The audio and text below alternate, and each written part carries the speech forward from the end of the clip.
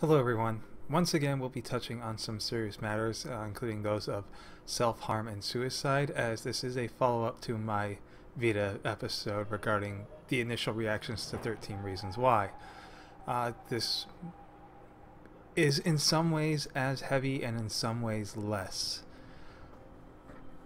The short version is, if you are known to have issues with thoughts or actions of self-harm or thoughts or actions pertaining to suicide, do not watch this show on Netflix, and you can probably skip today's video. If you are someone who is not in those boats, then I would suggest pressing forward.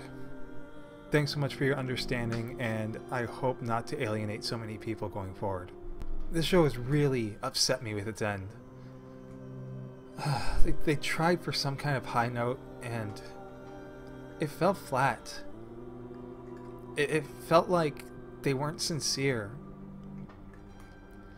So for your own sake, if you experience difficulties with mental illness and thoughts of self-harm or suicide, avoid this show at all costs and make it be known that this is not the kind of thing that people like you need to be seeing.